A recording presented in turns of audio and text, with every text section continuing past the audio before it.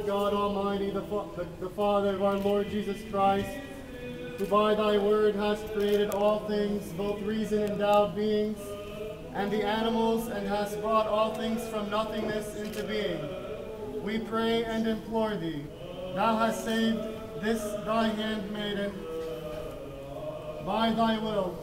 Cleanse her therefore from all sin and from every taint, as she now draweth near unto thy holy church, and make her worthy to partake of thy holy mysteries without condemnation. And bless thou this child which hath been born of her. Increase her, sanctify her, enlighten her, give virtue unto her, and endow her with a good understanding.